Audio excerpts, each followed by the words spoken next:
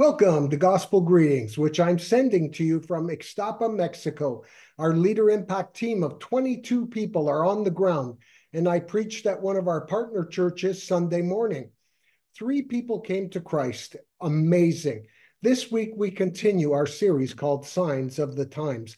Last week, we did prayer, session number 4, on warfare in prayer from Acts 12, where King Herod seized Peter and put him in prison, intending to bring him out for public trial after the Passover. So Peter was kept in prison, but the church was earnestly praying to God for him.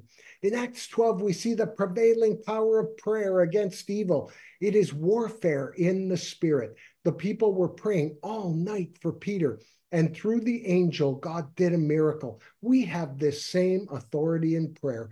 This week, we continue on to session number 5, Intercession, from Ephesians 6:18 to 20. And I pray in the Spirit on all occasions with all types of prayers and requests. In the Spirit, with this in mind, be alert and always keep on praying for all the saints. Pray also for me, that whenever I speak, words may be given me, so that I will fearlessly make known the mystery of the gospel, for which I am an ambassador in chains. We could say in Ixtapa. Pray that I may declare it fearlessly as I should. This appeal for various prayers comes at the end of the most lengthy section of Scripture on spiritual warfare. Paul has appealed for us to put on the full armor of God, or the whole panopoly, because we are fighting evil forces. Now he wraps up this section with 2 subjects on prayer. The first is prayer for all the saints. The second is prayer for me. First of all, prayer for everyone. He reminds us to be alert. Watch not only against evil, but also for opportunities to do good and for opportunities to receive good. Without watchfulness, prayer and all the spiritual armor will be useless. And we need to do this with perseverance. Always be praying for your business, your family, your city, and major happenings in our world, not just for ourselves, but for all Christians too, in our neighborhood, and those even that are being persecuted around the world. The second is pray for me. This is one of 8 times that Paul asks for personal prayer.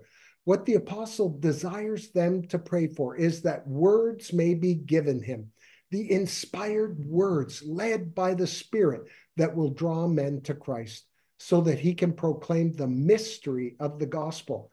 This mystery is the new and universal grace of God through Jesus to all who believe. This gospel was made known to Paul. He desires inspiration to make it known to others. The gospel is still a mystery till we make known by divine revelation God's plan. And it is the work of each of us as Christ ambassadors in the marketplace to declare it. Today, I, like Paul, need your prayers, especially while we're here sharing Christ in Ixtapa. Will you pray daily for Marquita and I and our team, for Adam Babineau, John Westbrook, David and Elizabeth Sim, Sam Sega, Pastor Doug Ward? Yes, please pray.